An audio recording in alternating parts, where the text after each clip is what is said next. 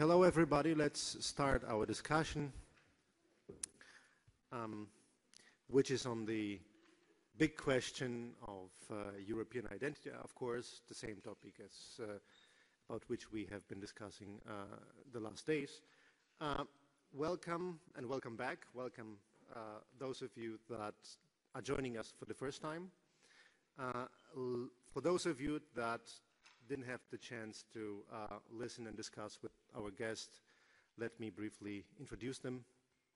Our guests are Sophie Duchesne from Paris, Michael Bruder from London, and Hans-Jörg Trenz from Copenhagen. They're leading scholars in the international community, and they deal, among other things, of course, with European identity. So we will start with short statements of our guests on the big issue of European identity, or the big question of whether the EU does really need a European identity, and we'll move on to other questions connected to that. Sophie, would you like to start? Good evening. Thank you very much to the organizers for inviting us here for this Young Scholars School for this week. It was very nice, and we are very honored to be in this panel and have this discussion about another discussion about European identity. So the difficulty will be that for part of the public, of the audience, they already could listen to us for a couple of hours. It will be not so easy to not at the same time repeat ourselves and tell you what really we think is important. We'll do our best.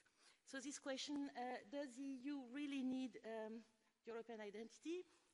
I will have a very clear answer. It's really not. And I will try to answer in 3 times. So what kind of identity are we talking about?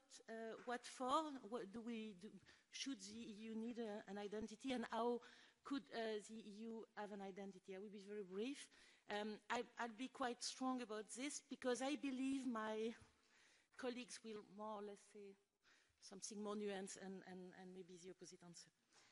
So what kind of identity are we referring to when with such a question? Also, there are very complicated and complex debate in academia and academic circles about what an identity could be and how we should approach identity and this kind of discussion.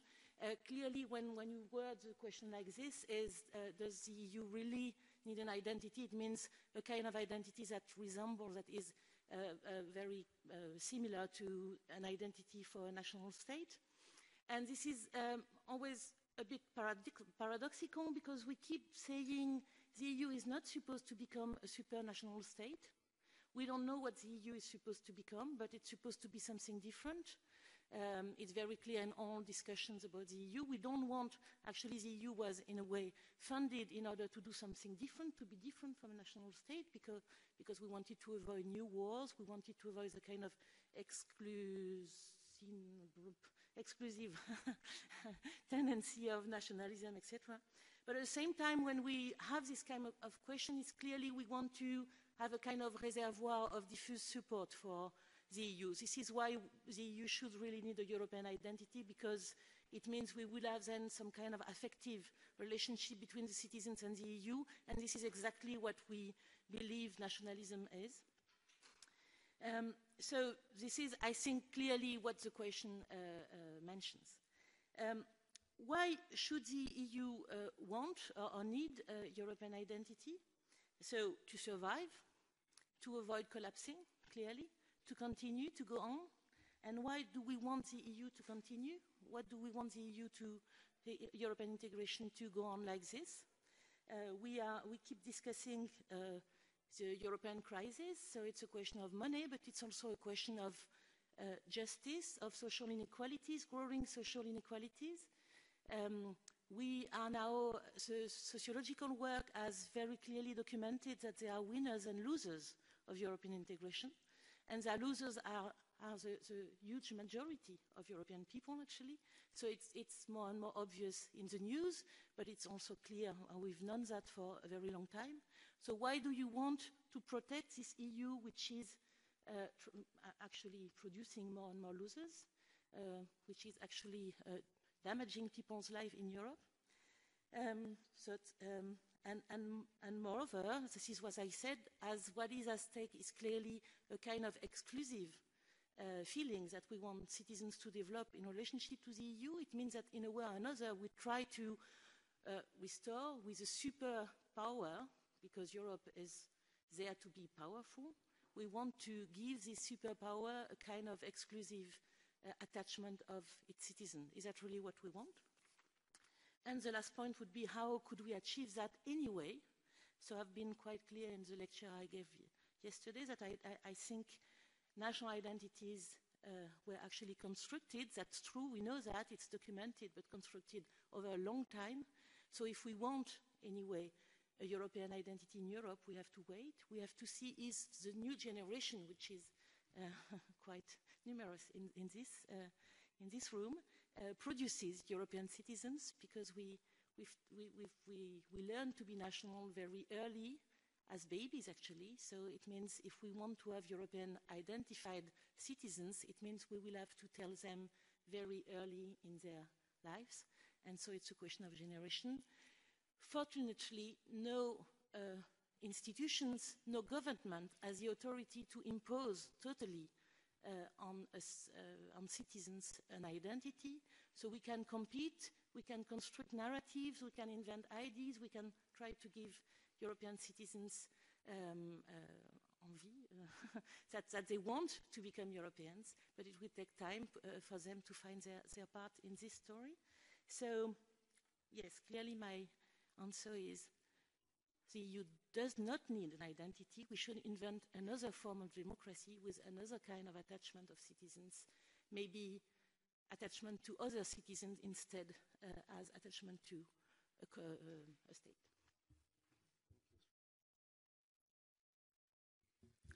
Thank you. I join Sophie in thanking the organizers of the conference, first of all, since we've got a new audience who should also hear how wonderful the work all of you have done. I had a quick chat over lunch with Sophie, and she told me, so the debate tonight, you already know the answer. I'll say no and you'll say yes. She was right. I think that, since that's part of the game, I guess, as well, to sort of debate and disagree, I would say two things. First of all, I would say, yes, the EU does need a European identity. It does need its citizens to identify with Europe. And secondly, I think that whether it needs it or not, I would argue is more or less irrelevant, because I think that a European identity is here, whether we realize it or not. So that would be the sort of 2 points I'm going to develop in the next few seconds. Why does it need it? I think that it needs it partly for the reasons why Sophie thinks that it doesn't, in the sense that I agree that politicians are not doing a good job with European integration, but I think that the only way in which this can change is if citizens actually appropriate the European Union and the European integration project, so that instead of actually always talking about whether we want more Europe or less Europe, we actually hold the European Union to the same standards to which we would hold our national governments. In other words, if we don't agree with something that the European Union does, we should be able to challenge it without necessarily challenging the principle of European integration. I think that framing the European Union identity as a question, in a way, from a policy-making point of view, can be an easy escape for politicians to actually do what they want without being controlled by citizens the way they should be. I'll give you a very simple example. When we look at the way in which elections have been fought in recent months, in Greece, in Italy, the media have been talking about the European question much more than usual in national elections, and about whether politicians were actually pro-Europe or anti-Europe. But the problem is that, in a way, in the discourse, they simply equated Europe with austerity. And I think that, in a way, it's not really the emergence of Europe as a salient theme in electoral national debates. Instead, it has been the sort of merging, if you want, between the European question and very traditional questions of populism and very traditional questions of economic arbitration, which have been present in elections over and again. So I think that if it were me, I'd rather that citizens believe that the European Union belongs to them as a political system, and decided what sort of policy they wanted to make, rather than actually think that the European Union is a specific type of policy which it was never intended to be in the first place. The second thing is that the European Union, I would argue, is definitely, by any standard, a political system, a fully fledged political system for the most part. And as a result, if it's a political system, it needs to be legitimate. And in modern political history, we only know of two bases of possible legitimacy, which are identity and democracy. And to be very blunt, the European Union is not nearly as democratic as it should be. And therefore, if there is no underlying identity, if there is no will of the people to actually be part of a European Union in principle, then we should just stop. I mean, there is really no reason why we should impose a European Union if it's neither democratic nor backed by an underlying identity. And my feeling at this stage is that despite all the ambient pessimism, is that there is an underlying level of European identity, which means that, in a way, when you actually try to measure citizens' identification with the European Union, you actually end up tapping into a number of things which, as I mentioned earlier, citizens actually increasingly take for granted. And in particular, the younger generations, the ones who were actually born after Schengen in some cases, after the beginning of the euro, there are a number of things within the process of European integration which is just part of the landscape. I'm feeling old when I say that because I'm one of those people who remember what it was before. And I think that for those of us who do remember what it was before, the progress that has been achieved by European integration, despite all the problems which we'll be able to discuss, is something which has actually potentially changed the lives of the people who live in Europe. Now, the reason why I feel that the European Union needs an identity is that I think it also gives some hope to citizens to actually reinvent a different form of democracy. Again, I'm not really trusting our political leaders to do that for us, but I think that there is an option, that there is an alternative, that there is a way of actually trying to reinvent forms of legitimacy, forms of representation, in such a way that the European Union could actually give us an element of civic fulfillment, if you want, of democratic fulfillment, that is no longer expected from the nation states. So my brief introduction, my brief statement is, if there is no European identity, then there is no legitimacy to the European Union project as a political system project. Therefore, the European Union needs it to justify its very existence. Secondly, we need a European identity as idealist citizens, because that's the only way in which we would be able to reinvent a democratic system and a representation system which are in crisis, not just at the EU level, but in the developed world in its entirety. And thirdly, the question of whether or not we need a European identity is partly, well, superfluous, if you want, to the extent that I really think that whether we realize it or not, most of the citizens who actually live in Europe have one form of European identity, whether critical or not, whether conscious or not, which actually partly shapes our political attitudes and behaviors.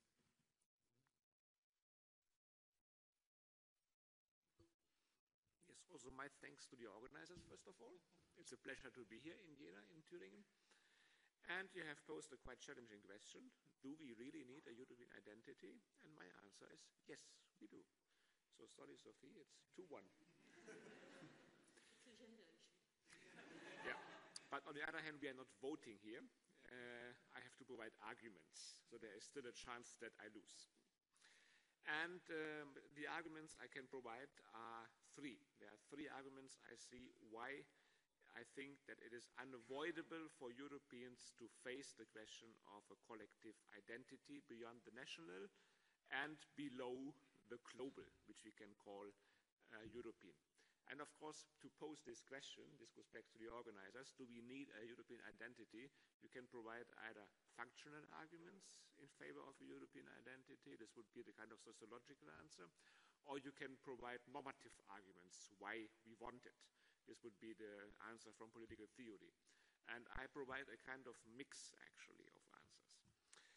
First, it is the question, the first argument why we need a European identity is the question of mediation of diversity and reflection of unity. This is also something I mentioned yesterday in my lecture, that Europe has actually a very long tradition to reflect its underlying diversity and unity. Europe is the continent which has discovered the topic of diversity and unity. And this is not something recently, this has taken place 2,000 years ago. So there are historically grown semantics about precisely this topic, what we discuss now as a European identity. And there's no reason to assume that this reflection, that this particular European reflection is going to finish in the near future. And there's also no hope that we are going to resolve this question here at this panel. This is simply an ongoing discussion that has made Europe, that has invented Europe. Read the nice book by Gerard Delanty on inventing Europe. It is precisely on this topic. So my response here would be that precisely because Europe is diverse, precisely because Europe has discovered the topic of diversity, it needs also to reflect its identity, its unity. And it does this constantly. Second argument, why Europe needs collective identity, this is the unresolved question of democracy. The EU, in its present shape, has a democratic deficit. But also democracy at nation-state level is increasingly perceived as insufficient. Democracy is perceived as insufficient not only because the EU faces a democratic deficit, but also at a nation-state level. This is the kind of normative challenge that we faced here in Europe, and we face this normative challenge collectively. This is a collective action problem. We need to coordinate the normative projects of integrating our political communities through self-government. And if Europe approaches such a normative project of democratic self-determination, it also interacts at a global scale in dealing with these normative questions. It faces the questions of what is the underlying demos, what is the collective, and in doing so, Europe reflects its own identity. So in dealing with these unresolved questions of democratic self-government, it unavoidably needs to deal with questions of collective identities. And you mentioned, Sophie, that the EU is not becoming a supranational state, has not even the ambition to become a supranational state. But of course, we talk here of forms of democratic self-government that also apply to non-state entities, and in confronting these questions, also non-state entities need to develop collective identities. Third argument in favor of a European collective identity is that Europe has evolved as a social space. Europe is a space where individuals make increasingly shared experiences. They interact, they interchange in this space. Europe is a space of mobility, for instance. It is experienced by the people who also try to integrate increasingly Europe into their particular life projects. Of course, it is also true, as it was again mentioned by Sophie, that there is increasingly also the experience of winners and losers. This has been emphasized by crisis. There are growing social divides that mark Europe. Do these social divides prevent the developing of a European identity? I would say no, because the losers, what do? They move to the north. They move to where the winners are. Why do they do so? Because they have rights, and these rights are granted by the European Union. So they suddenly discover the relevance of European citizenship. And last year, 100,000 of Southern Europeans, of young Southern Europeans, have emigrated to Germany. This is a figure, this is a size that is comparable to the working immigration that took place in the 60s. It is a completely new reality, which is surprisingly uncontroversial. These people in cities like Berlin, these people are even welcomed. So we need to face this reality of Europe as a social space, which is linked to processes of collective identification of the people who share these experiences. Of course, processes of collective identification are different from a shared collective identity. The other question then is, the shared collective identity. I just mentioned this. If Europeans need collective identity, do they also have one? Do they share a collective identity? And here my answer, by the way, is no. They don't have a collective identity. But no people have collective identities. They do not share an identity simply because people never have identities. They only talk about identities. This is, again, what I said yesterday in my presentation, that identity is discourse, not culture. So if any one of you in your PhD project has the question whether people share a European identity or whether people have a European identity, please abandon it.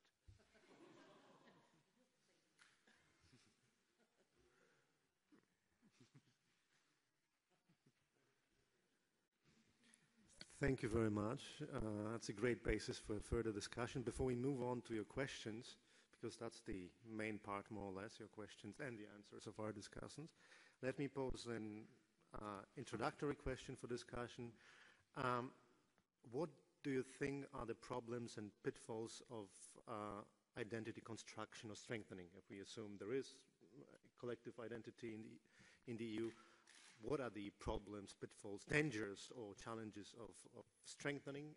If there is no identity, what are the problems and dangers of constructing a collective identity in the EU?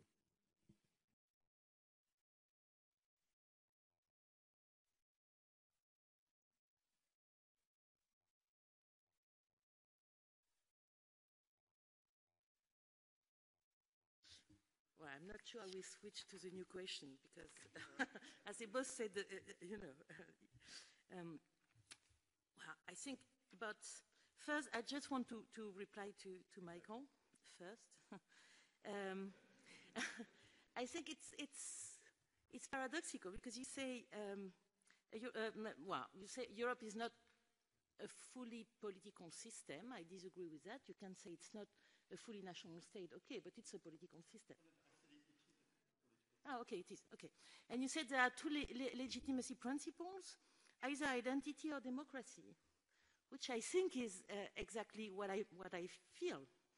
I mean, what I feel is that European studies are trying to create a European identity because we are missing democracy. And my point is that what we need is more democracy, not more identity. And if we want, and it will go to the pitfall question, if we want to construct another political system, which would be more, that we would like more than the actual system we've got, then I think we should try with another material and another kind of legitimacy principle. And I think the identity we are interested in is a global identity, is an identity with humanity. This is what we are aiming at. I think there is a profound ambivalence in the European integration. One is to go beyond the nation state, and the other is to add a new layer of protection against the rest of the world. And I think what we want, and I think what motivates people who are in favor of more European construction, is to go toward in the direction of cosmopolitanism and a global order, and not just reorganize the thing at the level of the European continent. It doesn't work. It doesn't work. We have no borders. We don't know. I mean, we keep saying yes to other countries, yes, you will join us, but not now, but please wait, but no, we don't want you. But I mean, it has no meaning. What we want is to try to just have a kind of dynamic, because we know that the problem we encounter now are global problems. It's basically the economy and the environment and peace and justice. So there is no reason to just, focus only at the European level. So I think there is obviously a very generous intention in this model. It doesn't work at the moment, and I don't think we can save it just by trying in any way to create some kind of collective attachment that would, in a way, just try to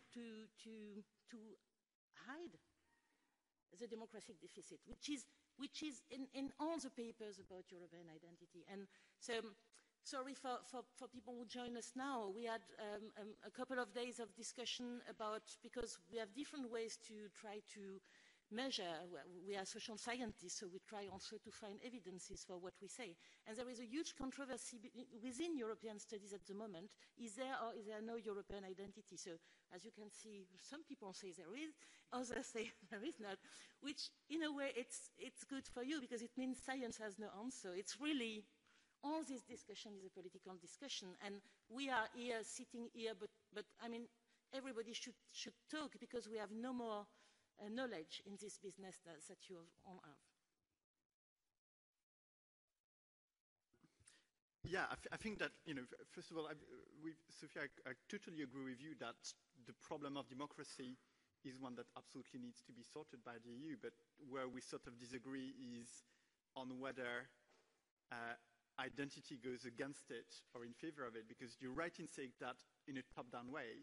I think that the reason why political leaders want a European identity to emerge is because they think that it will give them a legitimacy instead of democracy. You're absolutely right. But what I think is that by creating that European identity, people are actually putting themselves in the position to actually request the democracy which is missing. Without a European identity, you would not have request for a European democracy. I think that, in a way, I like the fact that a new form of Euroscepticism is emerging nowadays, and I think it's emerging because people are feeling European, and because they think, hang on a minute, you keep saying that the European Union is for us, and you are not actually putting us in the equation. And I think that I think that in a way, if you want, political leaders from their perspective have created a Frankenstein of European identity because the citizens are finally holding the political project against them. And in a way, when you look at the complaints of a number of Europeans across European countries at the moment, they are surprisingly similar. And they are not similar to the complaints you hear at the moment in, say, the US or in China or in Iran, but they are very profoundly European. So I think that from that point of view, there is something which is quite important. So again, I certainly wouldn't want, I think that, again, to me, the legitimacy of a political system is both democracy and identity. I think that you don't necessarily expect, precisely because, as you said, it takes time, you don't necessarily expect any political system to be both democratic and based on identity very quickly. But I think you need one to create the other as well. So I guess, in a way, we sort of disagree mostly on the end result, but not on the fact that democracy is needed. That I can reassure you is what I think as well. Now, to go back to Ireneusz's question, I guess part of the reason why, as Sophie mentioned, different scholars reach different conclusions as to whether there is a European identity and what it means is precisely because we've got different attitudes towards the concept of collective identity. And exactly as we said a second ago, personally, when I hear about collective identities, I feel very happy. And the reason why it's the case is that I simply don't think that, I feel very French. I have no doubt that Sophie feels very French as well, but I'm sure we mean different things by that. It's perfectly normal. Every citizen comes with his own experience, with his own perspective. Whether you actually come from London or Manchester will give you a different perception of Britishness. Whether you actually come from the majority or from a minority will give you a different perception of Britishness. Whether you're actually, white or black, Church of England or Jewish or Muslim, you will have different conceptions of what it means to you to actually be British. And I think it's exactly the same with the European Union. I think that people have a notion that they feel European, but they might mean a number of different things by it. And from that point of view, I think that I wouldn't really see a pitfall in the emergence of a European identity. Again, I think it's all good, because to me, identity really means that people want to appropriate a political system. They want to be treated like grown-up citizens. They are holding the politicians to account. They are holding their administrations to account. They are not willing to give a blank check to people just on the grounds that the European Union would supposedly be something which is good per se, and I think that's very good. There would, however, be significant pitfalls in trying to impose a definition of what European identity is. In fact, if again I sort of jump back and forth between the European and national identity debates, as you know, I'm very interested in identity questions, not only European, but even other identities as well. I've always been really interested in understanding what my fellow citizens mean and feel and imply when they say that they feel French. But a few years ago, a government tried to actually organize a debate on what was French identity. And that is something which personally I couldn't accept, just because I think that you don't define identity for citizens. I think that identity is something which is intimate, private, variable, individual. It's something, it's, you know, our part of truth about where we come from and how we actually relate to the people around us. So I think that, you know, the one pitfall I could see is not about the emergence of identity per se, but about the attempt to over-collectivize or over-theorize what a European identity is, or even worse, what it should be.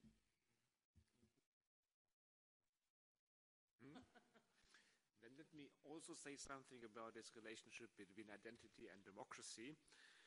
And on the one hand, it is said that if the question of democracy is raised in Europe, then this is an indicator that there must be already some underlying European identity as a basis for raising this question.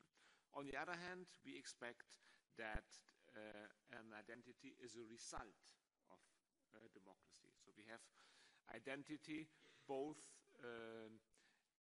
as the underlying kind of substrate for democracy, and we expect identity to be the result of democracy. This is how this relationship is usually framed in the debate.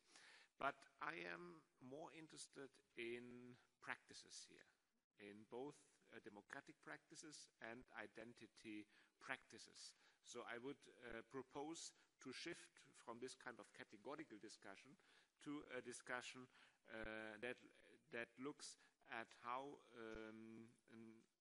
identity and democracy are practiced, how people actually exchange a meaning and talk about it and apply discourses. And I would then be interested in a correlation between identity practices and democratic practices in the European framework. And I think a good indicator to see how such practices unfold are if we look at how citizens make use of rights. We need some rights that are granted to citizens. We need citizenship, in other terms. Citizenship provides the basis for people, for individuals to enter into particular experiences. For instance, to emigrate from Southern Europe to Berlin. So we should look at how a particular citizenship regime unfolds and enables citizens to enter particular practices. And you ask about the dangers, the problems and dangers of constructing collective identities. And I think a danger here is to decouple the debate on collective identity of Europe from the social rights that can facilitate it. That, for instance, European citizenship is too thin. And this might be indeed a reason to be preoccupied that the European identity is decoupled from rights and from citizenship, that citizens do not perceive the rights that are granted by the EU as sufficient, or they do not even see them as relevant. And then the debate on European identity risks to become almost primordial, I would say, that we look for, that it tends to become even exclusive or more exclusive than national identity. I can give you an example of what I mean here. National identities are, of course, intrinsically linked to notions of citizenship, but notions of citizenship nowadays have become much more inclusive than in former times of national citizenship. For instance, in France, you can become, how do you say, a French African citizen. This is something that you would be identified as a French but of African origin. You would never be called a French Europe. You would never be called a European African. So Europe here becomes then the kind of marker for exclusion, because French or being French can no longer be used to exclude the African. They use European, and they distinguish then the French European from the French African. So Europe then is a marker of exclusion. And this is certainly one of the risks to talk of European identity, that it might turn almost primordial, you can call it. Thank you very much. Let's move on to the... Oh, do you want to say anything? Okay. Let's move on to the questions of the audience. You certainly have many interesting, fascinating questions. Who's the first? Hi, I'm Alexandra. I come from Poland, but I'm at the University of Granada in Spain, so I guess I'm one of these new Europeans, maybe, that Sophie referred to. And I have a question. It was more about what Michael said, but I think it could be to all of you, because you haven't mentioned yet the upcoming European Parliament elections, and I was wondering whether or how we could use this opportunity to reinvent this representation at the EU level. And there have been some suggestions like transnational party lists, and I don't know if you have any thoughts on that. There's not so much time left, but I think that would be a good point to start, if we think that it would be a good thing to have a European identity, of course, because sometimes maybe some people will not agree. So, yeah, thanks. Thank you. Let's get to the questions, maybe. Another one?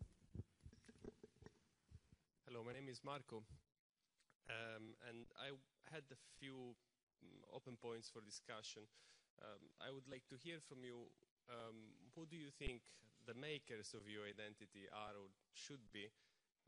Because right now I see that European political leaders are not charismatic. For example, there is no one who is proposing a way out of the crisis, any innovative thoughts. So it seems that they are a bit disconnected from the demos in Europe.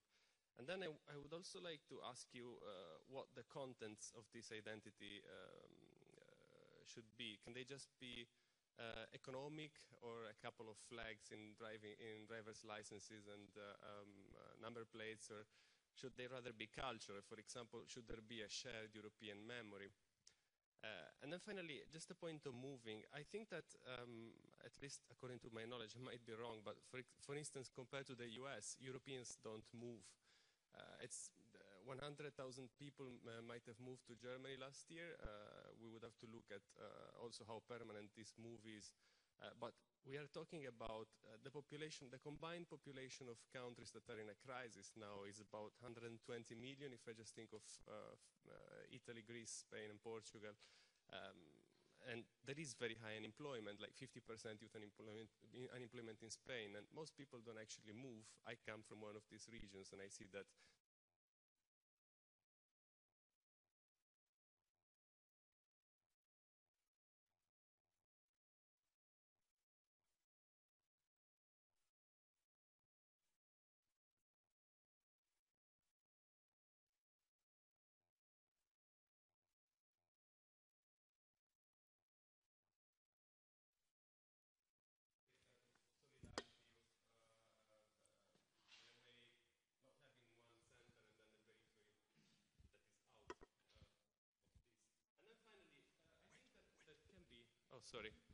there can be people, not necessarily political leaders, but there are people today, intellectuals, for instance, that say something that have a European resonance. And I want to quote one that died recently, Stefan Hessel. In spite of being over 90, he said things that resonated with the thinking of many young people.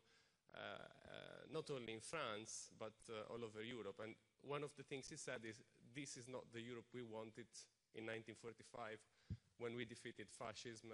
It's not this Europe. So perhaps a reflection on European identity, on creating it, if we think it is created, should start also from these considerations. Thanks.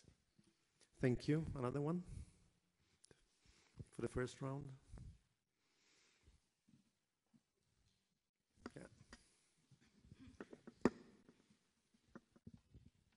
My name is Josephine. I'm doing a PhD in Birmingham in German studies.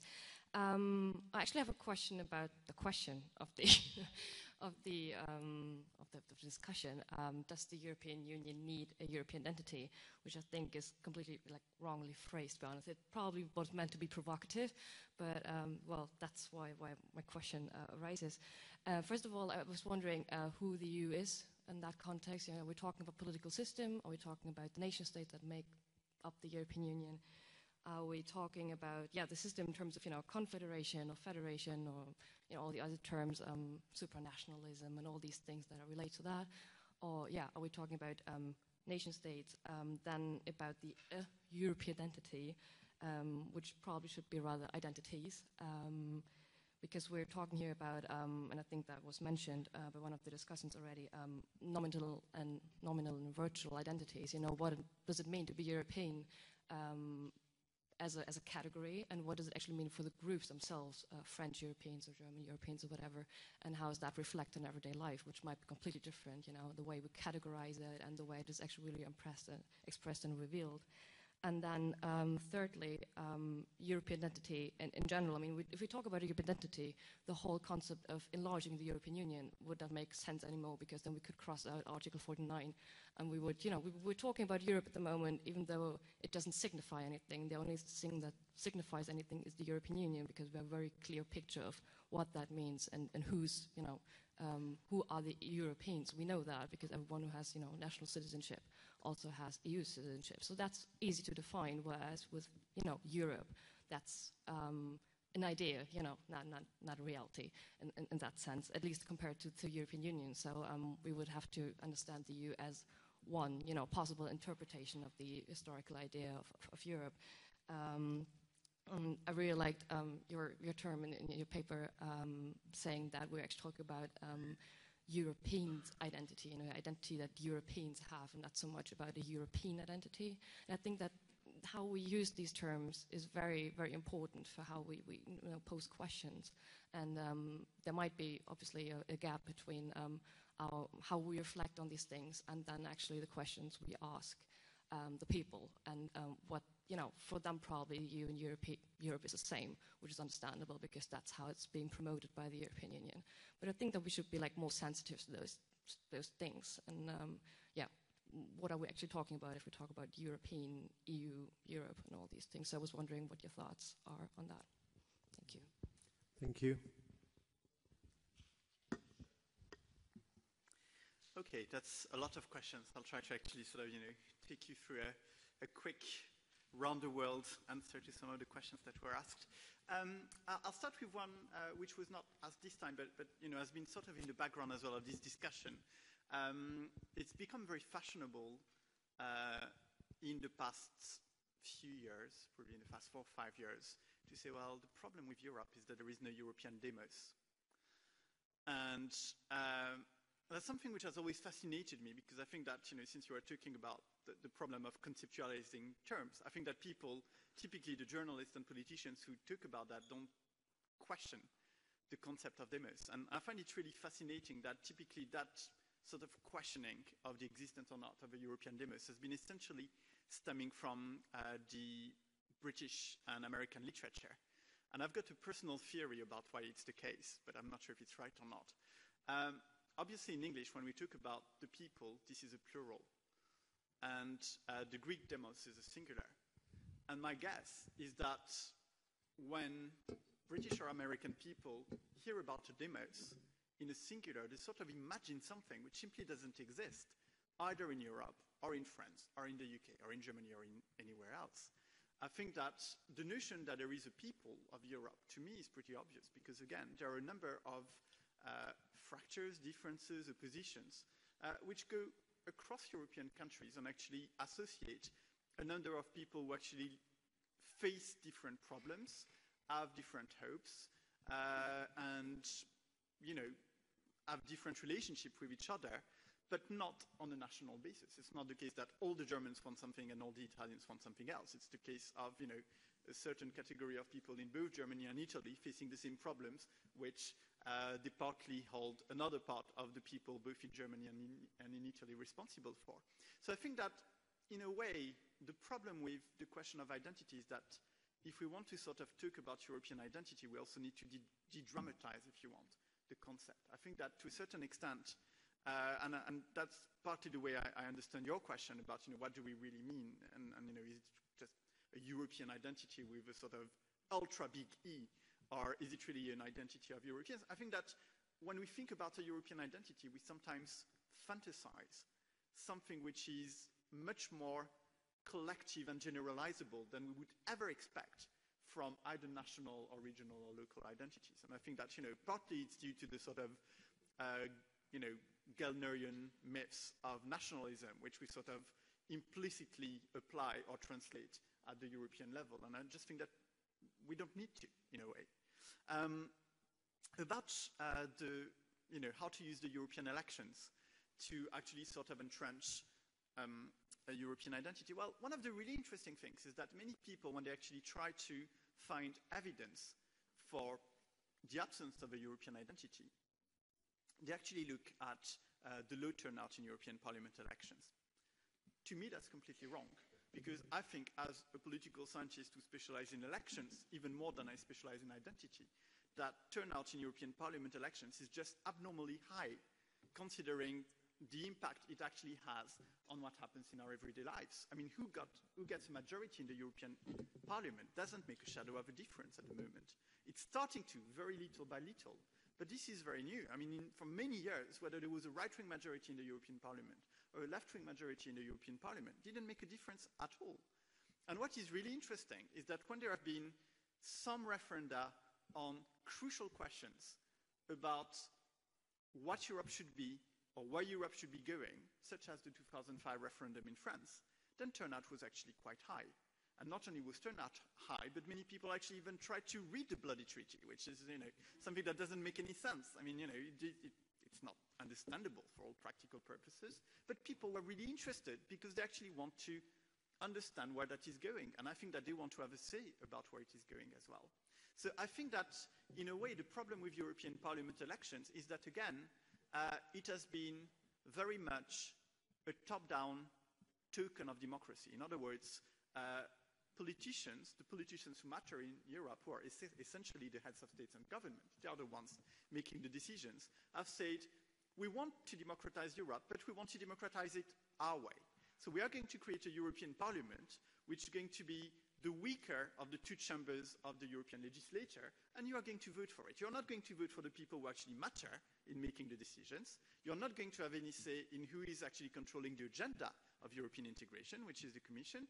Instead, you are going to vote on the Parliament, which, with the greatest of respect for the European Parliament, which I think is a great institution, has not been given the powers that a lower chamber in a regular federal system would normally be expected to have. So I think that if we want to use European Parliament elections to actually entrench European democracy, the first thing we need to do is to actually make the European Parliament really matter. And by that I mean not just increase the place of the European Parliament within the EU decision-making system, but actually increase the impact of who gets a majority in the European Parliament on the policies that are made by the European Union. At this stage, it is the case that the policies made by the European Union are simply not dependent, if you want, upon who gets a majority in the European Parliament, and this is simply not acceptable. That's not the way we should actually want to build a European democratic system. There might be some level of consensus in the way we decide on policy in the European Union, but in some way, we want it to matter nonetheless.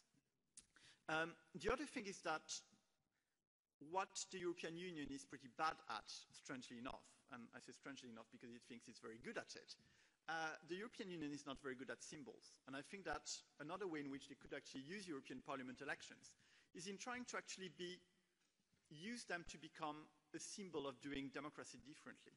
What if the European Parliament elections were open, for instance, to all young Europeans aged 16 and over, as opposed to 18 and over? What if, we managed to convince the heads of states and government that because there is a very futuristic intention, if you want, in the process of European integration, maybe citizens who actually live in the European Union but do not have the citizenship of one of the EU member states who are represented somehow in the European Union policy-making process as well. So that's the sort of thing which could be discussed, could be questioned. And I think that if the European Union could become a champion of democracy in some ways, while it is the bad student of democracy in so many other ways, then maybe it would actually manage to do a number of things. I'm going to accelerate because I'm very conscious that the others need to answer as well. Politicians disconnected from the demos, I completely agree. I think that, again, in many ways, to me, the solution to that is the emergence of the European democracy, because it's, again, a question of citizens appropriating the political system, deciding that it's theirs, and therefore they need to have a say. The fact that people don't move, I don't actually agree with you on that. I think that an increasing proportion of people move, and I think you're right to say, well, is it permanent or not? But in a way, we don't necessarily want it to be permanent, because permanent is migration, while temporary or flexible is citizenship. And the great thing about EU citizenship is that for the first time, we don't need to actually decide in advance when we actually decide to move to another European member state, whether we are going on a holiday or being a migrant who is going to live there forever. And I think that this is what makes European integration and European citizenship so particular. The fact that, in a way, it's still your territory, so you don't need to decide in advance whether it's permanent or not. But when you think about the number of, say, Polish people or Latvian people or Hungarian people who have actually moved to the UK and Ireland in recent years, when you think about the way in which countries like Malta, for instance, or Italy, which never used to be countries of immigration, have become countries of immigration and not only of immigration in recent years, then it tells you something about what the European Union is actually doing to manage some form of mixing, if you want, of very different Europeans. And I also don't really, I completely understand your point about the risk of conglomeration, but I don't actually see it in the sense that, for every people who actually move to the UK because they actually think that, they want to work in the city or whatever, you have some British people who will actually move to Greece and Italy because they actually think that they are going to be happier there. And I think that progressively, the evolution of intra-European, intra-EU migrations is going to be more and more balanced and more regular, because people will realize that there is no risk in actually going somewhere else because you can always come back. Reflections of identity on daily lives, completely agree. The Hessel's reference, I don't really agree, and the question of what European identity we mean, and exactly, I completely agree with the question of the concept, but I would say there a word of sort of relativism, if you want. You're right that Europe is not clearly defined, but I guess that from an identity point of view, neither is Germany and nor is France. In the sense that you could be able to actually point out to Germany on a map very clearly, or France on a map very clearly, but this is not the Germany or the France which matters when it comes to French identity or German identity. The Germany and France that matter in the same way that we can describe the Europe that matters is the one which is fantasized by people. And I think that this one is, I know it's terribly constructivist, I'm afraid, but I think that, in many ways, in that sense, I think that a certain element of vagueness about what Europe really is something which actually tells us about European identity more than it prevents us from understanding it, I would say.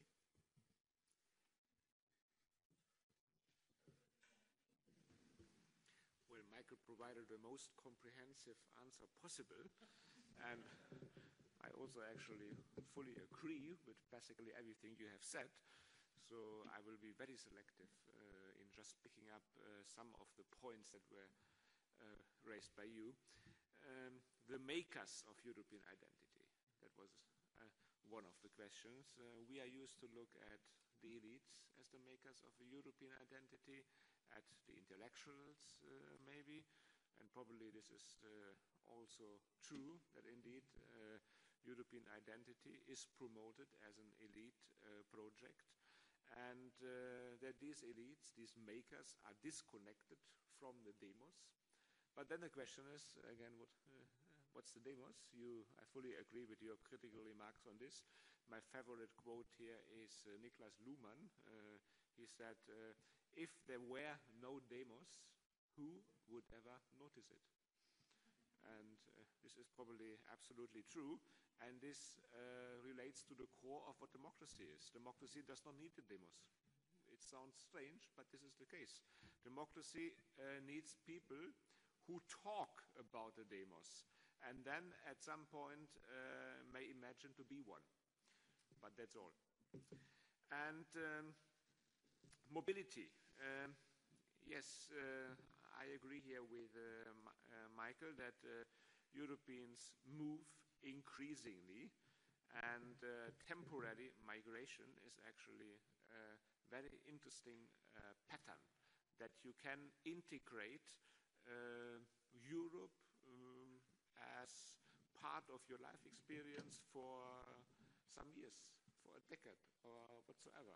And you can return to this maybe when you are in pension and decide to move again to Spain or to another European country. And on the other hand, of course, I also agree with your point that mobility, if it is used, it is mainly used by the privileged, by the more privileged. That the most vulnerables, they stay. They don't move. And this is indeed a problem, that EU citizenship, this also relates to what I said before, that the rights that are granted to European citizens are not perceived as relevant enough. These rights are made for the mobile elites. And indeed, the mobile elites are those who mostly make use of it. Even if you are unemployed and affected by crisis, still those who move are those with the high education and with the university degree. Those who do not have this possibility, they stay. So the most vulnerables, they stay. But then the interesting question is, how do these underprivileged groups react to this situation of being increasingly excluded?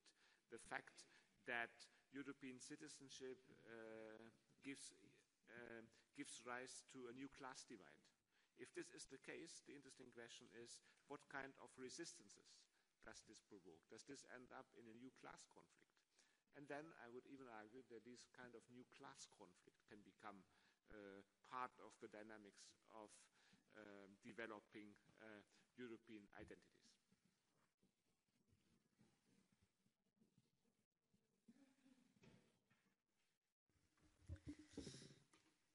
First, turning to the question, what should we do using the European election to try to reactivate something about European integration? I think what you should do is to get involved in national politics. I think what is happening and what is really, I think, at the basis of the crisis of Europe is, and I said it and I will say it again, is a growing distrust between people and politics, between people and politicians. And the politicians we know are at the national level. There are no charismatic people at the European level, but are there many at the national level at the moment? And this is a problem. You cannot invent, well, we should invite charismatic people from abroad, that's for sure. But we cannot invent politicians at a level where we for the moment, which is too far away. So we have to re-involve in national politics. We have to involve into national parties, and parties have a terrific, I mean, everybody hates parties. But one of the reasons why there is no democracy at the European level is because we have no European parties. And in order to create European parties, we have to get involved into national parties and get them to, have real networks and integrate at the European level. So I know this is not what you want to do. You would like to escape the kind of failure of national democracy and dream of some kind of European democracy. But it's a dream. I mean, I don't live on the same continent as Michael. I don't see anything of what it is, except that I am a winner of European integration. I am here because the European Commission pay for us, not completely, but partly. I'm part of this mobile European, of these people with a lot of resources, but it's only for us. It's not for most of the people. So what we have to do is reinvent politics. And I think maybe, I'm a social scientist and I don't want to change job now. I'm too old now, but maybe you should think very carefully before going into academia. I think you should better, if you are really interested into European issues, go and do politics. I think this is what you should do. And this is not because you do quantitative work, although maybe also. So I think this is what is important. But as social scientists, we also have some kind of, it's something to do with this charismatic function in a democracy. In France, it used to be intellectual, and there used to be people doing philosophy and social sciences. I mean, the last charismatic people we had were coming from sociology.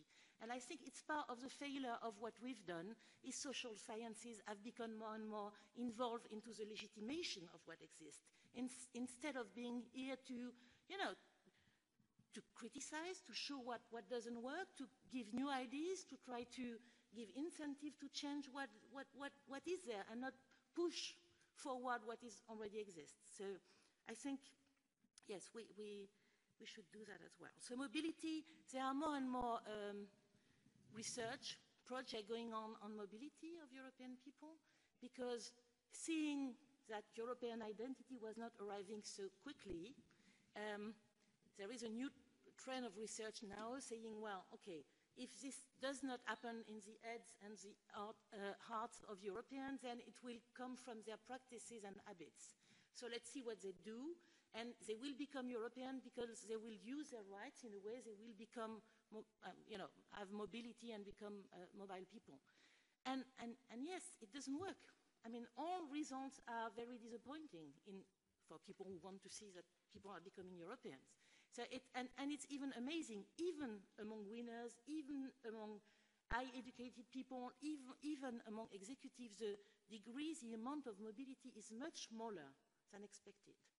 Even if this is possible, if you don't have to change your currency, if it's easy now to. So again, I really think that nations are still here, and if you want to change something, you have to get involved where it happens within the nation.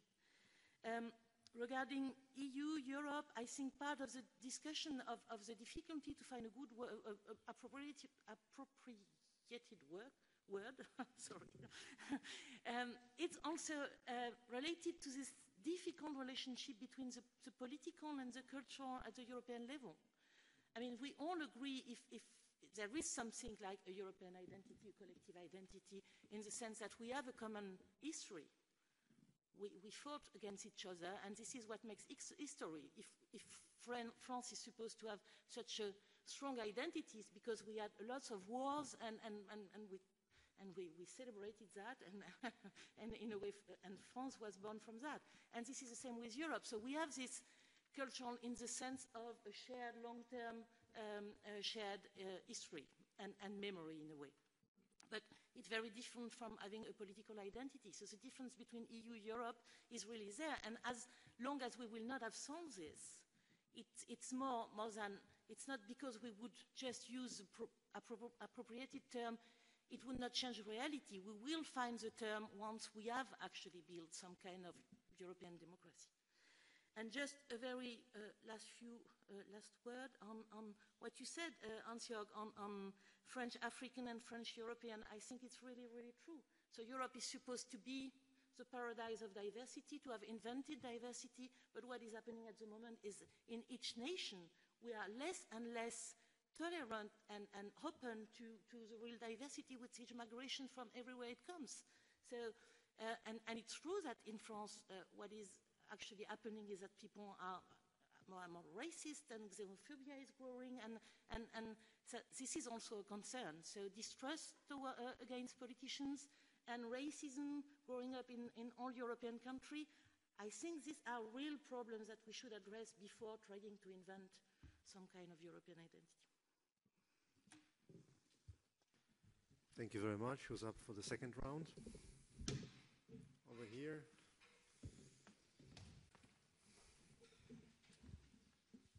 Thank you. I just wanted to follow up on the point of the democratic deficit, because my question, or maybe it's more like a comment, is I think that we probably overestimating the problem of the democratic deficit, because actually every or almost every decision of the EU is legitimized by the national governments. And we still agree that national states are important in the game, and every treaty was legitimized by the governments, and governments are legitimized in a democratic way. So if we agree that the European identity, European demos is still a problematic issue, maybe we overestimate the problem of democratic deficit. Maybe it's the maximum that we can achieve right now. Maybe the problem is rather the political program, how to construct the agenda for the EU, and not the question of demos or democratic deficit. Because I think that as we have 27 democracies within the EU, we cannot say that the EU is totally undemocratic.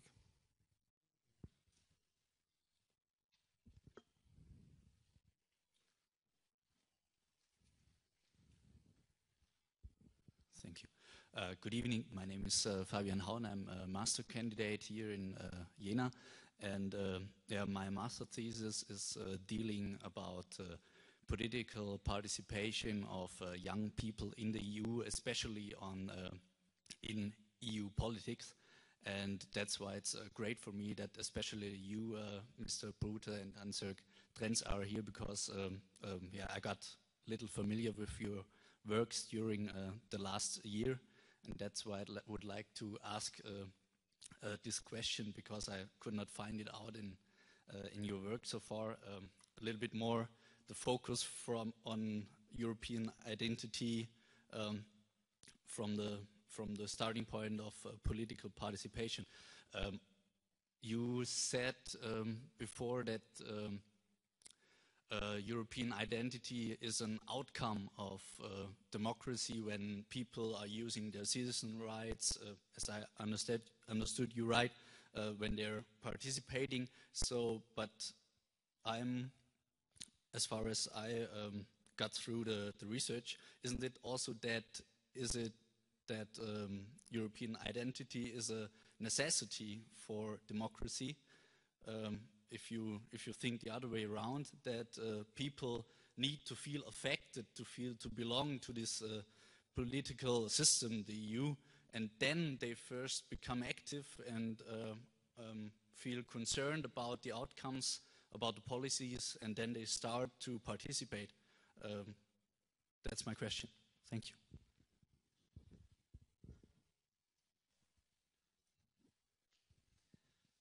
My name is Thorsten Oppeland. I teach political science here in Jena.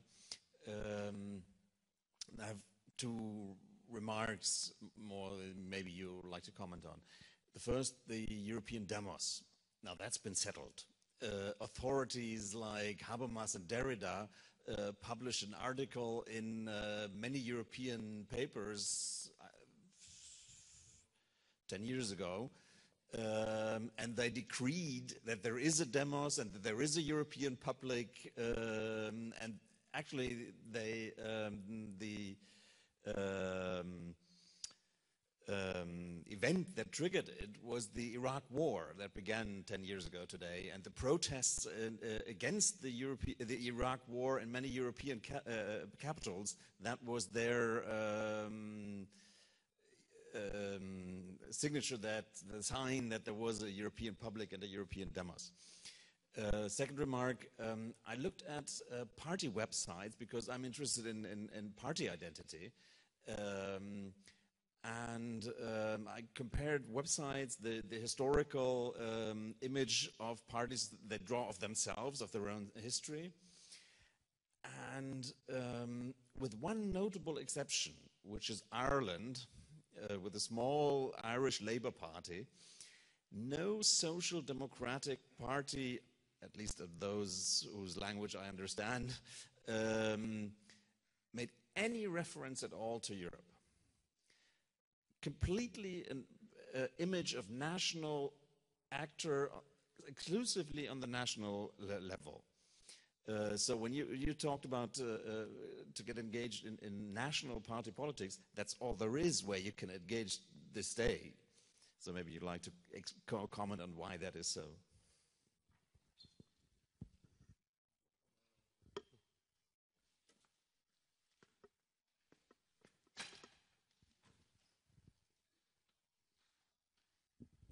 Okay, this is the kind of question that I think will mark and embarrass me for life, and I should probably leave it for later.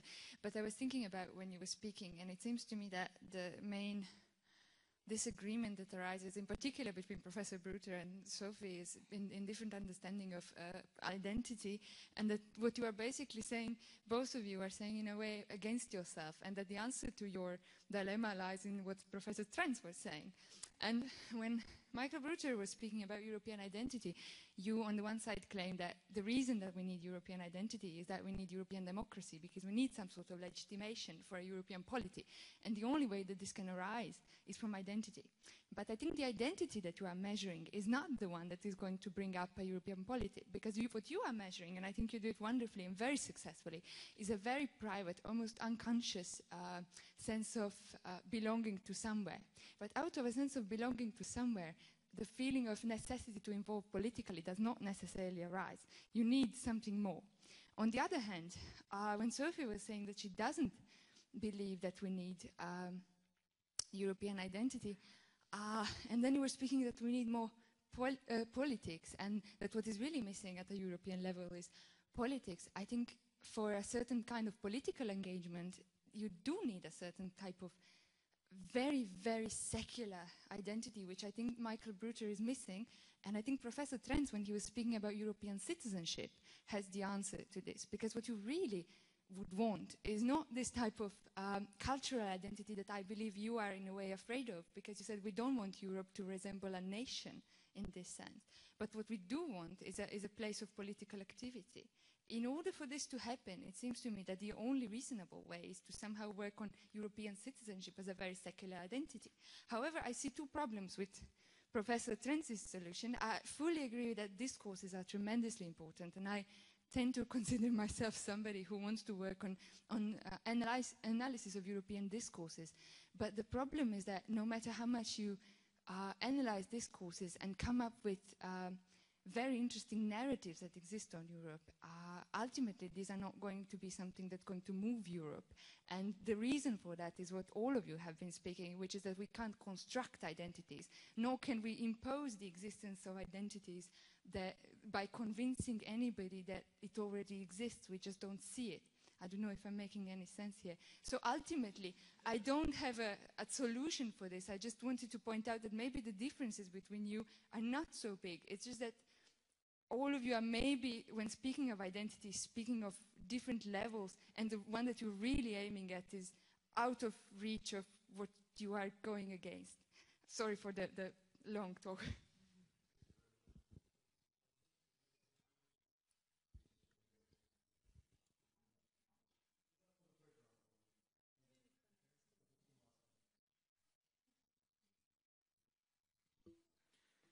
Let me start with this democratic deficit of the European Union, that it was claimed that this is maybe overstated or overestimated the relevance of this. There I do not agree. I do not agree because a democratic deficit is not established in formal terms.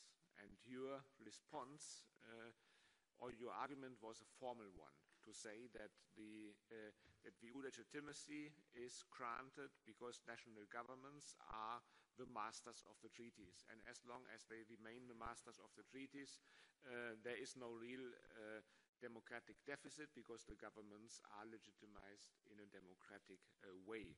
This is not even true in formal terms, because the EU legitimacy has two sources, so to speak. This is part of the treaty. It is the EU is legitimated by the governments, and it is legitimated by the people. Because you also have the European parliamentary elections, and you have different forms of citizen participation and citizen involvement in EU decision-making. So there I definitely do not agree, and the democratic deficit is, of course, linked to particular concerns of citizens that are growing over time, that are given articulation, and in particular now in terms of crisis, if we look at, for instance, how the Stability Pact has been negotiated among the governments, even outside the official EU framework, we definitely have lots of reason to be concerned, and this is also given expression by the citizens.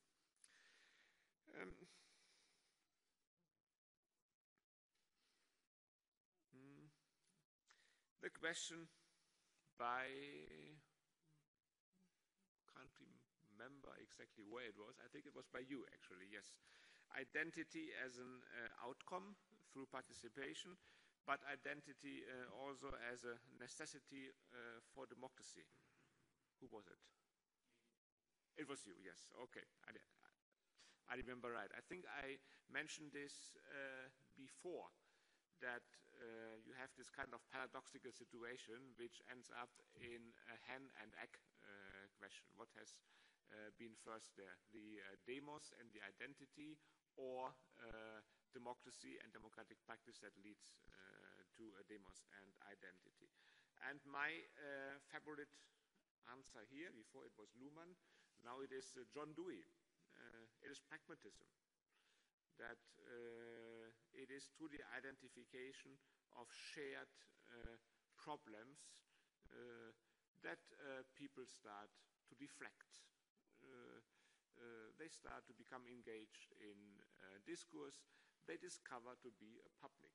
So publics are kind of constituted through the identification of shared problems. This is the kind of pragmatic answer I can give to this. And by the way, this again would link also to Luhmann, because also Luhmann gave this answer, how to resolve paradoxes, because we have to deal here with the paradox. And his answer was, we enter practice. And the last question, so again, I pick here some of the questions. The last question was related to collective identities that need to link to some form of public engagement, and the European citizenship could become the catalyst for this. And then the problem was, discourse.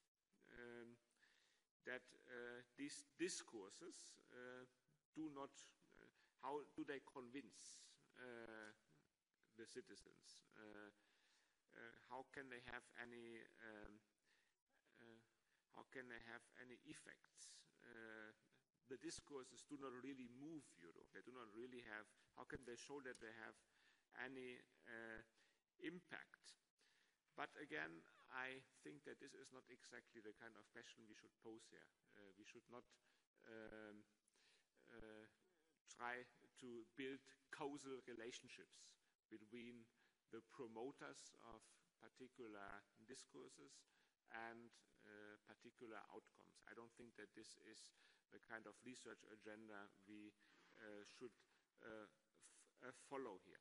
If you allow me to link this again to the question of EU citizenship is of course not only linked to discourses, it is also linked to particular practices. So what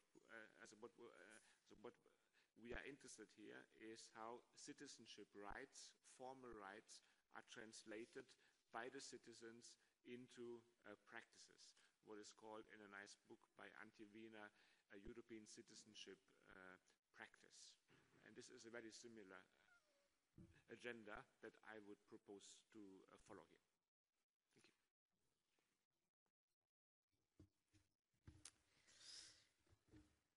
the democratic deficit and the fact that legitimation is still based at the national level. First, I agree with Hans-Jörg. There is a question, and this is a concern, although Michael thinks the turnout is pretty good. I think most promoters of the European Union would like to see more participation at the European elections, so there is this problem. And here, identity comes first. So what makes people voting is the fact that they identify with a people, or in this case, some people, a few people, several people. But regarding national level, I come back to what I said before. The problem is if you have a democratic deficit at the national level, and I think it's more and more the case in most European countries, then you are in trouble. Moreover, what happens, I think, in many European countries, it's the case in France for sure, is that our national governments actually lie to us regarding European issues. What happened with lie to us or trick? I mean, what happened with the referendum in France is we actually rejected the constitution, and 6 months later we had exactly the same treaty, except that we didn't revote. You can have Irish people voting again, but not us. So what happened is that the parliament actually adopted exactly the treaty we rejected. So. And it was supposed to be an important process of national legitimation, this constitution, involving people at the national level and really legitimize. So yes, what should happen is that the national level should be still now, I mean, national countries in Europe should be building together the European Union, but it's not what happens. They are actually playing all the time against each other, and they only give us, I mean, the bad news from Europe. And when something is good, we don't know. We are not told. We're only told about what the bad outcomes. This question about identity and participation, although the question wasn't exactly for me, but I took it too. I think what makes people participate is not a territorial identity, is not this kind of identification with a country. This is a political socialization gives you identification with ideologies, with class, with groups of people, but usually what makes people participate in elections is a kind of national identification or territorial identification or local or European. But regarding active participation in the political system, in parties, in movements, and especially for young people, it's usually another kind of identification, which is to feelings that you belong to the left, or feelings that you belong to, again, working class, or feelings that you belong to, I don't know, for feminists it would be to women. Or this is this kind of partial identification that gives you the move, sorry, I'm missing the word. So you participate. So it's true that there is this relationship between identification and participation, but it's different. While it's the relationship between, again, national identity and participation and national election is very strong. And then it's a problem of history. I'm not an historian, but we know that that mass democracy more or less happened at the same time that nations were invented. And we know that there is a close link between this kind of mobilization given by the feeling to belong to a nation and the fact and people learned more or less to take part to elections, which was not so, I mean, it was a very powerful invention and people had to learn to do that. And historically it happened more or less at the same time. But people were very different from what they are nowadays. I mean, the level of education, it's completely different. So if we had to go in to invent a new system, obviously the mechanism will be different. And we cannot reinvent the same kind of induction or learning process to a wider Europe, to a wider political system. I'm not sure I'm very clear. But however, what I go back to what is important is a question of mobilization. getting engaged in politics is not something natural. People are not naturally political beings. You have to be taught to that. You have to learn it, you get mobilized by institutions. And I go back to the role of political parties in our societies. The main failure is that. Because what again, helped mass democracy to work was working class parties.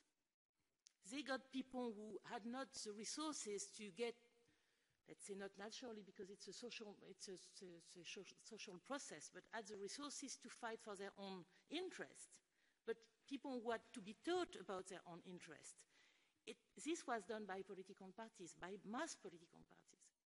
So this is where part of the problem of our democracies is, I think. But again, and then about the question of why would Social Democratic Party not mention Europe, I think we have two illusions at the moment about this. What happened with European publics is, one is European identity, but we have a problem with words, but I still don't think no such things exist. But this is the same with Euroscepticism. Euroscepticism exists among elites, it exists among parties, but it doesn't exist in the public, but parties fear it. They are terrified about mentioning Europe because politicians believe that part of the success of extreme right parties and extreme left parties is Euroscepticism, which I personally, but I have no proof, no evidence, I don't think it's true.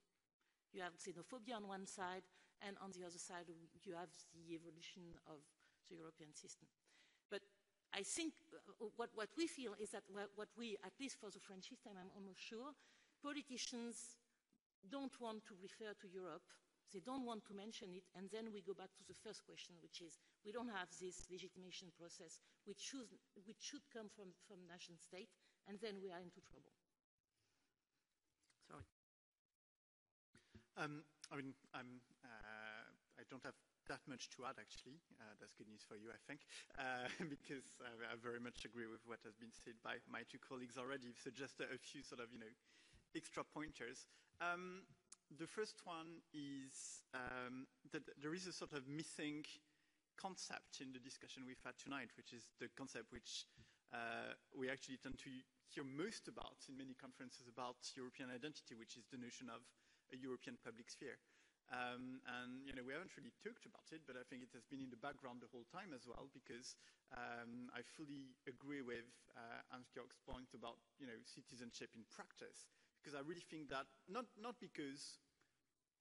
in a normative way, although normatively I think it's good, but that's not really relevant, but just because I think this is what is really meaningful to people. I think that they can relate to the practice, they can relate to the rights and duties which they associate about citizenship. And I think that this is a foundation of who we think we are as political beings. But there is this other element, which in a way is also in the background of that question of the demos, which is we do discuss very much the same issues all over Europe, and people might or might not realize it. In a way, it doesn't really matter. But we do tend to discuss the same issues at more or less the same time, including the fact that politicians lie to us, including the fact that we don't trust banks, including the fact that there is this growing gap between the rich and the poor, including the fact that xenophobia and racism are increasing. So we do face, in many ways, the same problems in ways which are much more synchronized than they used to be a few decades ago, whether we want it or not.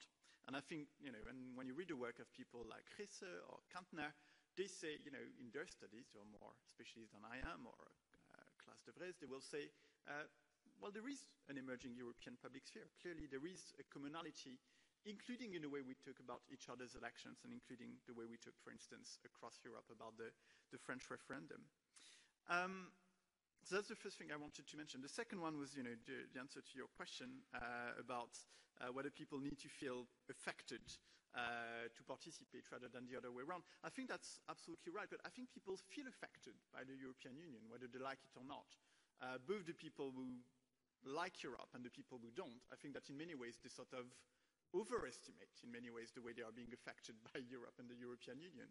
Because precisely as Sophie told us, we do get some incomplete information about what Europe does and what Europe stands for. filtered by the national media. Think about what happened in Cyprus the other day. I mean, you know, fascinating stuff. We hear that, well, in depressing stuff as well, but fascinating nonetheless. We hear that the European Union is trying to seize money from everybody's bank account in Cyprus, and then a couple of days later we hear that actually the European proposal was that all accounts under a certain, a fairly high amount of money should be exempt, and that it's the Cyprus government which refused it because they didn't want to actually threaten the very wealthy people who actually deposit a lot of money in their accounts for a variety of moral or possibly immoral reasons. So, you know, we do get this, my former PhD supervisor, Mark Franklin, used to refer to it as the Uncle Dutch and Aunt Sally syndrome. You know, every time that uncle and aunt are bringing you a present, it's Uncle Dutch bringing you a present, and every time this is something mean, it's Aunt Sally. You know, the European governments are very good at playing that. You know, every time they actually want to pass something which is unpopular, but they don't want to say that it's their decision. They say, oh, well, you know, we really couldn't do anything, it's Europe. And every time Europe does something good, look at what I brought back from Brussels. You know, I fought for our interest. So, you know, they are the ones who actually control the agenda. They are the ones who actually control communication. And that has a result on the channeling of legitimacy.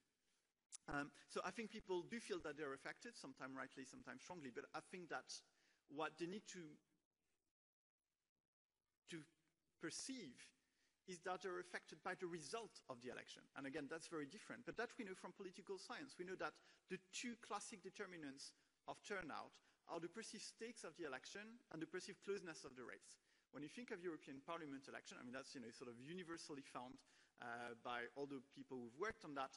Perceived closeness of the race in European Parliament election is never close because we already know in advance, I can already tell you today, that the British and French government parties are going to get a bollocking in June 2014. We know that in advance. That's the point of European elections. And perceived stakes, they are minimal because, again, who cares whether there are more left-wing or right-wing MEPs in Strasbourg, Brussels, wherever you want to place the main seat of the European Parliament, I guess. You know, it doesn't really impact on the way the European Union is governed. People, again, when you give them a chance to have a say on how the EU should be steered, then they are interested. But the European Parliament elections, that doesn't actually have an impact on what Europe is being built. And then the last thing about the question of whether we took, Tamara's question about whether we took about different notions of identity, yes, we definitely do. And then more specifically, the one I took about, which is largely subconscious, yes, that's right. Does it mean that it can be mobilized? I don't know. Let's talk about love for a minute, right? Relationships. You can be sure that whenever somebody in a couple says, you know, if you want us to stay together, you need to change this. If you change this, then the couple is going to collapse anyway. Because the way people express their concerns about what's happening around them in their lives is never the way they are really hurt by things or they are really affected by things. And in many ways, as a result, I think that the subconscious layer has the power to actually mobilize people and make them do things in a way that the things they say don't. You know, the sort of saying about the dogs who bark who are not the ones who bite, you know, that's a bit the same. Words are great, words are important, expression is important, but deeply, I believe that the subconscious layer of identity, not just at the European level, but in everything we do affect our behavior on an everyday basis. Now, the problem is that subconscious identity, on the other hand, and again, you've understood by now, after listening to far too much of me for the past 24 hours, that I'm very much taking a sort of bottom-up perception of identity. The problem with a bottom-up subconscious identity is that it's not easily readable, on the other hand, by the top, by the people who govern us. And as a result, you only stumble on the type of queries, the type of political conflict, of contest, or questions, which can make people react by chance. Because in a way, the citizens are not very good at actually telling people who govern them what they actually want to hear and what they actually want to find. And the people who govern us don't really want to hear it anyway. So, you know, when you put the two together, I think that the limit of my conception of identity is not so much that subconscious doesn't matter, but that subconscious doesn't communicate, if you want. Thank you very much. 5 minutes left. 1 or 2 questions? There was one, I think. Over there. 3. 3 short questions. Thank you very much for your time and comments. And I was just wondering how you define democracy, really, because as we look at the European scale right now, I know, I'm sorry, just if you look at the national level, democracy is changing. If you look at young people and how they act politically, is changing. Look at the London protests last year, look at the protests across Europe now. Isn't it exactly that we see European citizens being politicized and being active and making a change? Cyprus yesterday, you know, the Cypriot government had to not accept the bailout terms because of the protests. So in fact, we see that citizens are making a change and making an impact at the EU level. And then whether you think that would affect their European identity, if you think it exists, and maybe in Sophie's case, European identification. Thanks.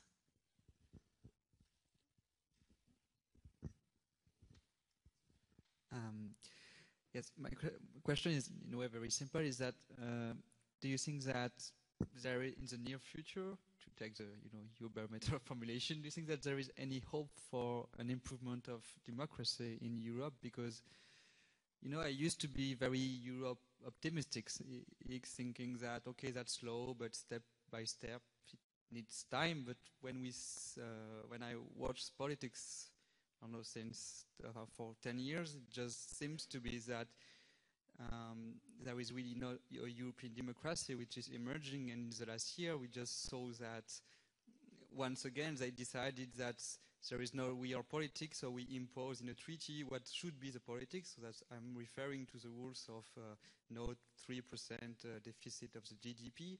So there is a kind of thinking that there Europe is improving, but in fact it's something like getting more and more far from a real democracy.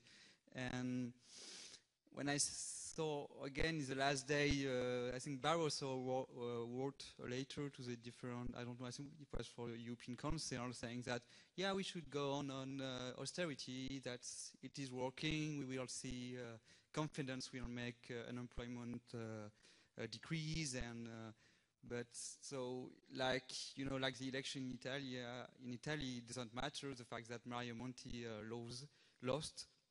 So really, it seems that step by step we are really losing democracy for a technocracy. And is there a kind of any hope that's trend? I mean, is there something which is going the right direction in the European democracy?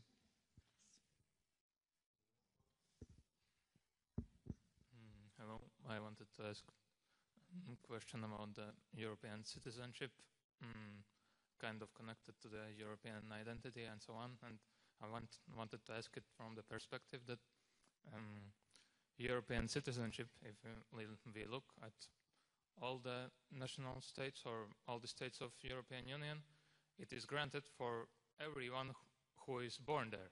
So whatsoever the youngster or whoever he might be, he doesn't have actually got the choice whether he wants to be a citizenship, whether he wants to be participated in the political system or whatever we could call it in that particular state, or what is affecting him. So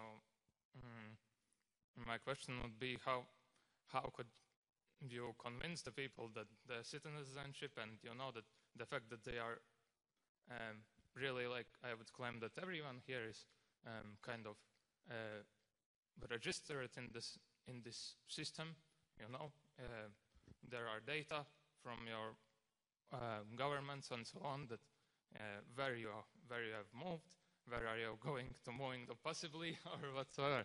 So I want to ask this, and I wanted to make some remarks on the claim of Mr. Trenz about that from the Eastern Europe, the people are mostly, or mostly of the higher classes are migrating or are mobile in the European Union. Well, as far as my friends or whatsoever the people I know, it's very far away from the truth. because those people that are migrating from the Eastern Europe to the United Kingdom or to Germany or to France, they are mostly those who are workers or young people who don't even have an education. Thank you. Okay. Okay, very quickly. So no way we discuss what we mean by democracy now, or we take another hour. But yes, I think it's related to what Hans-Jörg said. We are maybe experiencing a new class conflict in a, well, yeah, maybe we've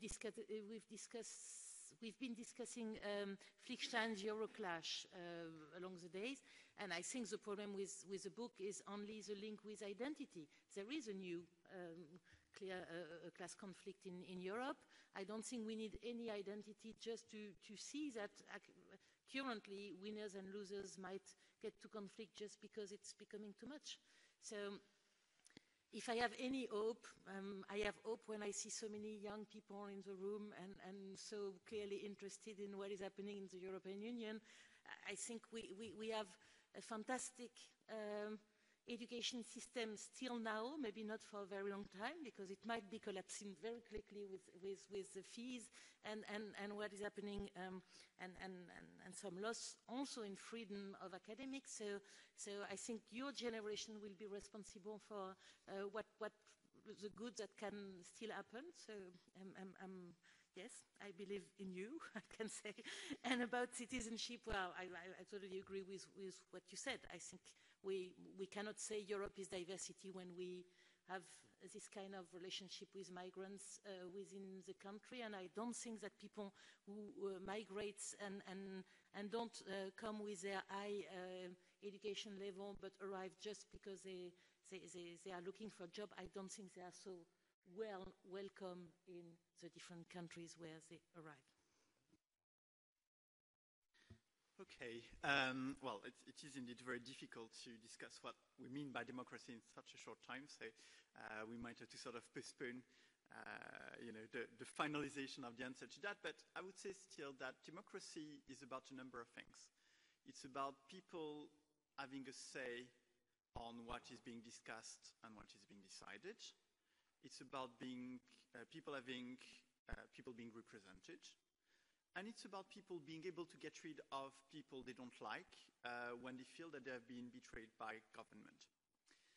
And that last point, accountability, I think is what is really missing at the European level. I think that, to answer at the same time the second question, when you ask us, whether we think that there is any hope for an improvement of democracy at the European level, you say, well, we're losing democracy for technocracy. I don't agree. I don't think technocracy is actually that relevant at the European Union level. I think that, people will have you believe that the European Commission decides a lot, but it really doesn't. What we're losing democracy for unanimity. And I think that even, considering the expansion of policy areas where qualified majority actually rules, it is a fact that for the Council, unanimity is sought for, in my view, too many questions. And I think that as a result, people, if they are not happy with the decisions which are being made by the European Union, they don't have an alternative, or they don't see that they have an alternative apart from populism. And in many ways, what we see again in Greece, what we see again in Italy, with the Grillo movement, with Syriza, with, God forbid, Golden Dawn, those things are unfortunately the reaction of people who have the impression that within the government parties of Europe, there is no alternative. We are back to, with Sutkin, we were talking about Belgium earlier. I mean, in a way, we are back to the bad days of Belgian politics, in a way, when people thought that everybody was governing together anyway. So the only way you would actually be able to actually seek some sort of change was by voting for the Vlaams Blok or Vlaams Belang. I mean, it's the place where we are in Europe at the moment. There is no accountability. I don't want to finish on such a negative note, though, and therefore I will just say that I have hope. I live in a city where half of the population is not British. I live in a city where the foreign people can be rich, can be poor, equally like the British people. And I think that in a way, there is increasingly the emergence of a generation which is changing in its way of life in a way which my generation, which would like to think of itself as reasonably young, doesn't really understand. And I think that from that point of view, there are a number of things. And in that sense, you know, I completely take Sophie's point about the sort of hope for a sort of more global or cosmopolitan perception. But I think that at the same time, within the European Union, that young generation has experienced that notion of cross-border exchange and transmission in many ways within Europe. And from that point of view, I still think that there is a hope for European democracy. The problem at the moment is that the heads of states and government don't want it. If we want Europe to become more democratic, we know exactly how to do it. We know what citizens want. They want to be able to vote directly for a president of the European Union. They want to be able to decide what policy is going to be made in Europe. They want, you know, several proposals about how to get out of the crisis in Europe to be given as options within the European Union as well. They want to have referenda, they want to have popular initiative. There are a number of things which, you know, would be very easy to do, but the heads of states and government don't want it because they want to keep control of what is happening. My hope for democracy is the hope that citizens will rebel if the European Union doesn't become more democratic, and the heads of state and government progressively will have to face a choice. Either we give them a little bit of what we don't want to give them, or we take the risk of them taking away from us something which we know we need in order to be able to make efficient policy, which is the European Union. I think that's the situation we are in right now. Yes, final words. The problem here is that you all raise extremely relevant questions which are worth discussing very much in depth, which we cannot do here, so I will not even try to respond to questions like what is democracy. Let me just be very selective. Migration from the East was raised by you. I don't think that this was covered by any of you, but I can also not add very much to this because I'm not an expert. It is a very complex picture. You find, for instance, extremely high degrees of migration and mobility from Poland and almost zero from the Czech Republic. Why? I wouldn't be able to tell you. We are losing democracy for technocracy. I think it's an excellent observation. The point here is that this is also a very strange kind of technocracy, because from technocracy we would at least expect that they resolve our problems, but they're not even able to do this. So maybe the question here is through this a very strange kind of technocratic mismanagement we are observing right now. Maybe we learn at least what our problems and what our shared concerns are.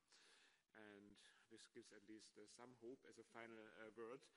And on the other hand, I see that you are all now that our main problem is that we are longing for a beer now, so I propose we go for this. Thank you very much. Many thanks to our guests. Many thanks to the audience.